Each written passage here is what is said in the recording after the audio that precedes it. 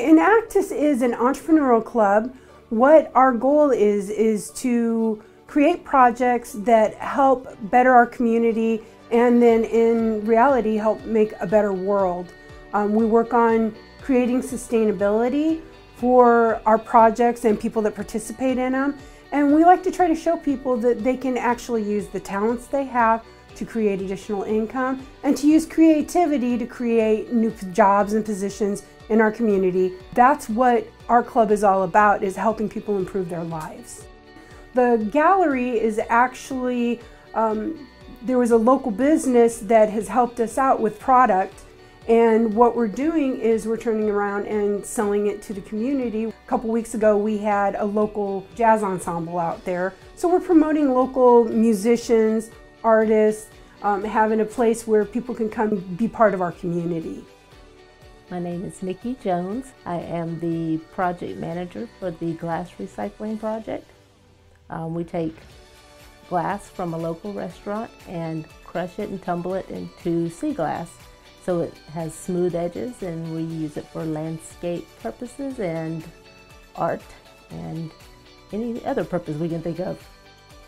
My name is Professor Hernandez. I'm the faculty advisor for the Enactus team here at Gulf Coast State College. And pretty much we've been here working with social entrepreneurship for the last 2 years, going on our third year.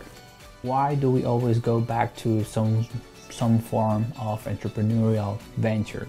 Well, because usually the type of needs that we address in the community, if we're working with nonprofits or we are working with individuals or families, at the end of the day, in some way, it works with money. How do they generate more revenue to buy food or to improve their healthcare situations, or even to get healthcare, or to be self-employed if they can actually get a job?